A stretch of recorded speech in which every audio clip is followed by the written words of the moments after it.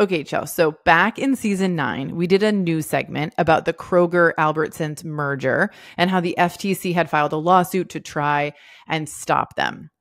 Right before I left for my mini vacation, as you called it, I saw a news article that really piqued my interest. I forwarded it to you and I said, while I'm gone, can you dig into this and see what you find? And so I'm really excited for you to share what you have learned today with us. Yeah. So the article that you sent me and what got me going down the rabbit hole was really this story that we saw where Kroger and Albertsons have announced an amendment to their merger in an attempt to sort of, as one of the articles called it, like sweeten the deal, right? And try to get this merger passed through. And that amendment was to really the number of stores that they were planning to divest to C&S Wholesale Grocers as part of this proposed merger. Okay. So the updated plan would actually see, I think that originally it was like over 500, but now as of today, their plan is to divest 617 stores to C&S, with the top states like being affected by this being Washington, Arizona, both of which would have over 100 grocery stores divested. Okay. Colorado, California, and Oregon. Okay. So Chelsea, part of the reason, and just to kind of make sure we're all on the same page here, that the divesting of locations is happening is because of this idea of a grocery monopoly, right? Like too much ownership of grocery store locations. And so in an attempt to get this merger passed, they, Kroger Albertsons said, you know what, we'll get rid of some stores so we don't have too many, right? And then maybe this will pass the FTC's, it'll be to their liking, and this will get approved. Exactly. And so in doing this, right, and turning these stores over to C&S, it, creates potentially competition for a newly merged Kroger Albertsons line of stores, essentially, right? And so that's why they feel like bringing that number up to these 617 stores will really show that they are not trying to create a monopoly. Right. And for those of you not watching on YouTube, she was making air quotes as she did that. And the reason we're talking about this, Chelsea, is because on the surface, one might say, okay, good. They're going to get rid of more stores. They're going to help maintain a monopoly. But the reason that this article caught our attention was because it was calling out how this is actually not a good thing. No matter how many stores Kroger Albertsons was to divest, the outcome of this merger still does not look good. Yeah. And Kroger and Albertsons are definitely trying to paint the picture, right, of how this will be good for everyone. So according to Kroger's own website, this is what I found there, the updated divestiture package includes increased distribution capacity through a combination of different and larger facilities. The package also expands the corporate and office infrastructure provided to C&S, given the increased store set, to ensure C&S can continue to operate the divested stores competitively and cohesively. Now, I think most people are not going to know C&S Wholesale Grocers, Inc., right? They were founded in 1918. They are the largest wholesale food supplier in the United States, and they moved into grocery operations in 2021. So 3 years ago, with Grand Union and Piggly Wiggly. Piggly Wiggly, as I understand it, they purchased during a bankruptcy transaction. So, it's interesting how they even got into the grocery industry. But as of today, they're operating 23 grocery stores and 1 pharmacy. In this divestiture, they would be taking on 617 stores. I mean, that is a big undertaking and quite a jump. Yeah, and we've actually seen this before, Sarah. During the Albertsons Safeway merger, which happened in 2015, right? The two corporations divested 146 stores to a grocer company called Hagen. This actually led to Hagen filing bankruptcy within 6 months of the divestiture. Yeah.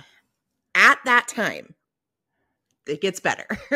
At that time, when they filed bankruptcy, Albertsons then bought back 44 of those locations and paid as little, yes, and for some of them, they paid as little as $1.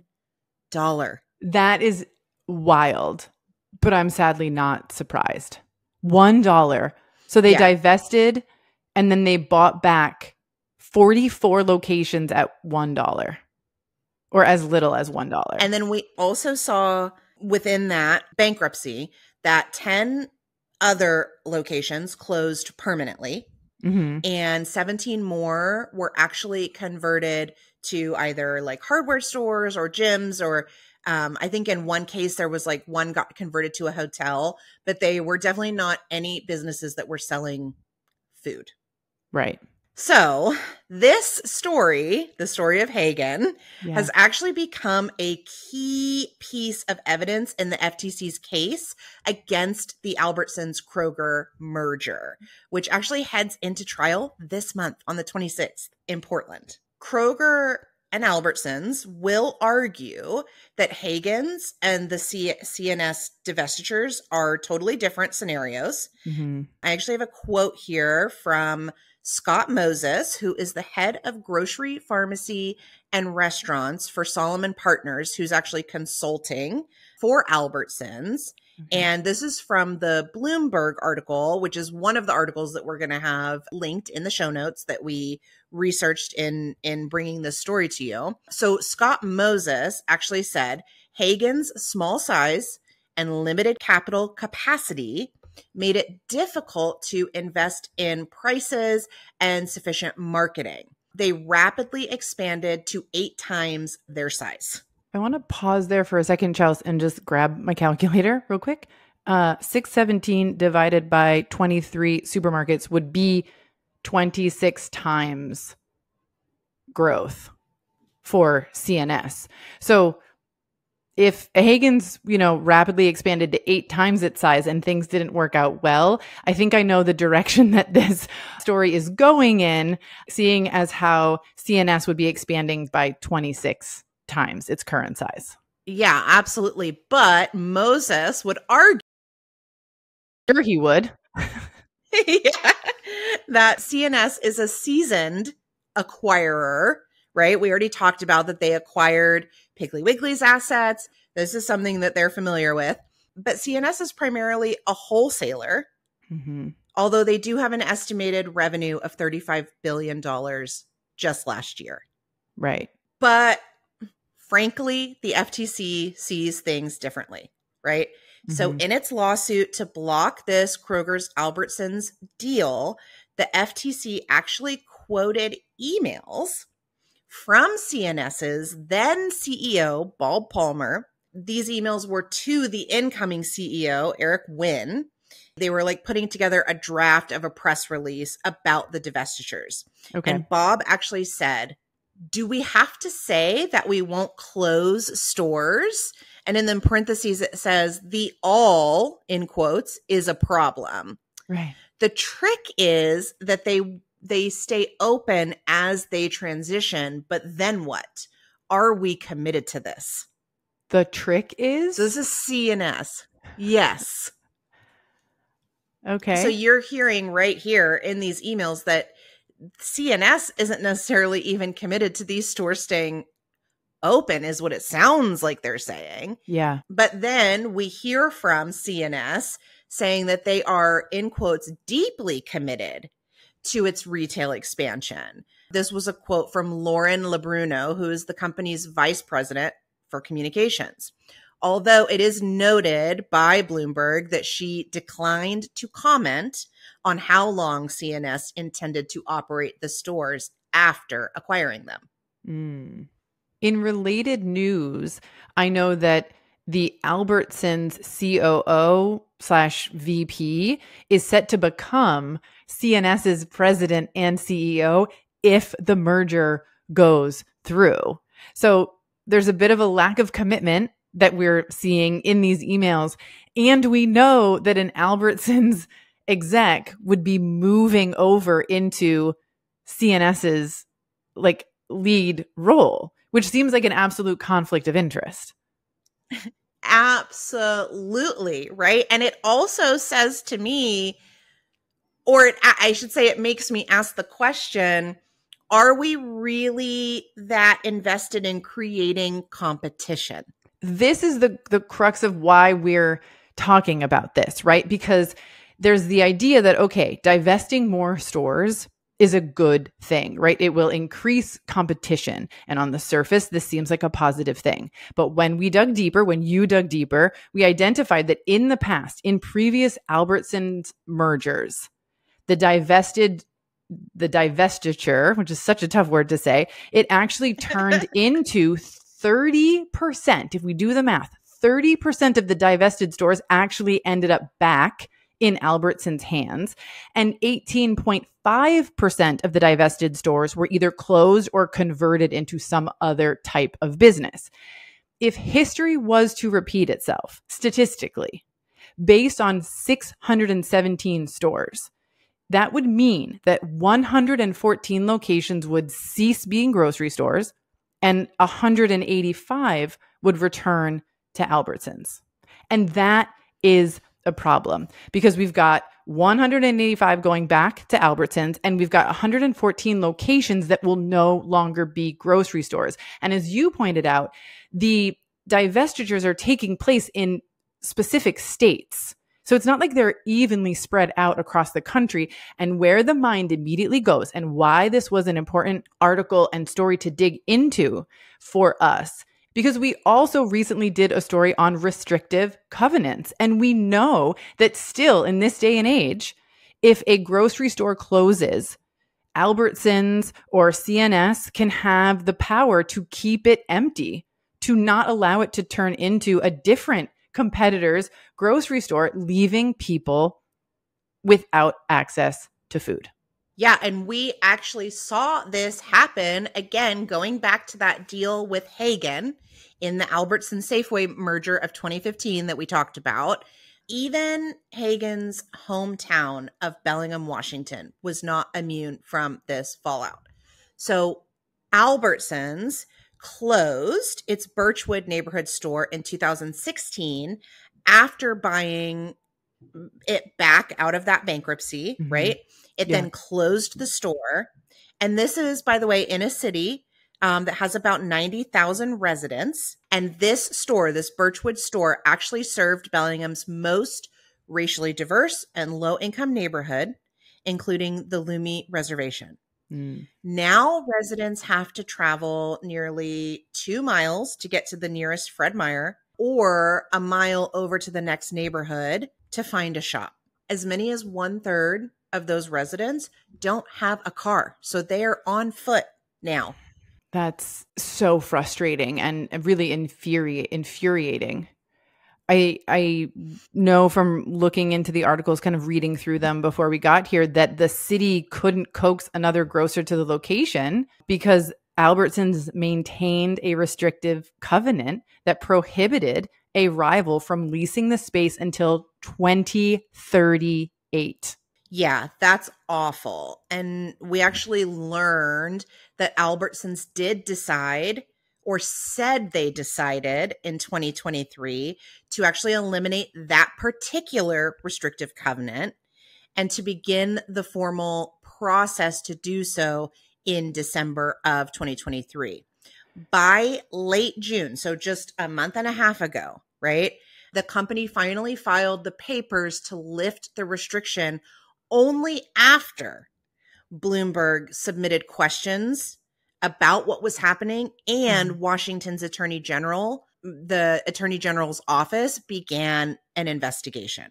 I think that's good. Those are good steps forward. But Big Lots has been in that former Albertsons location since 2019. And they sell, dry goods. They don't sell fresh vegetables and many other things that a grocery store would sell due to that, restrictive covenant. And so filing the paperwork doesn't help the people of Bellingham. Yeah. Yeah, not at this point. No. Another impact that we saw from the Hagen bankruptcy during that merger between Albertsons and Safeway was that Albertsons actually had to close 20 locations in Colorado. And 11 of those locations closed within 6 months of that merger. And Albertsons actually said in a statement that those Colorado closures were unrelated to the merger, but that the company decided to close their most underperforming stores after a year's worth of analysis. And now, where do the people shop? Exactly. And so this is where it gets really, really bad, Sarah. Residents of Gunnison, which is home to Western Colorado University, they only have two choices. One is a Safeway that's now owned by Albertsons, right? Mm-hmm. And the other is a City Market, which is a banner that's owned by Kroger. The next closest grocery store, this is wild. The next closest grocery store to Gunnison is either 65 miles to the east in Salida or 90 miles to the west in Montrose. Right. So imagine if just one of those two stores closes in this merger, the residents are down to one option. And if they want anything else, it's an hour at least in either direction to find it. Yeah. I think the scary thing here, Chelsea, is that it seems like there is a fairly good likelihood that one of these stores would close, right? Because you've got an Albertsons and a Kroger. You don't really need to operate two stores necessarily if they're somewhat close to one another, especially if one is underperforming or the analysis and the data show that if we downsize to one store and eliminate any other competitor from moving into the closed store, then our bottom line looks better. There's a little bit more that we want to share on this merger, and I'm kind of teeing up a future news story here. Obviously, with this going to trial at the end of August, we're going to be providing updates as they become available, meaningful updates.